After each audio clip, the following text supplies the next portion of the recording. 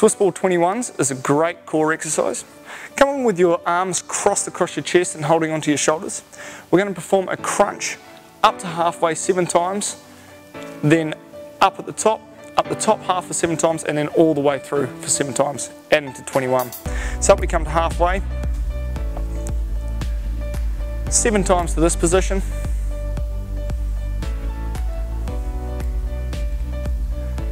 come through halfway up to the top, 7 just down to halfway so we don't go all the way through.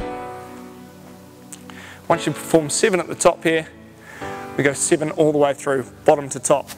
The support of the Swiss ball will support your lower back.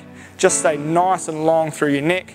Keep a point of concentration on the roof above you to help keep that length of neck. Make sure your feet are facing the same direction. Once you've finished the exercise, simply come to sitting up on the Swiss ball in a comfortable position. Enjoy.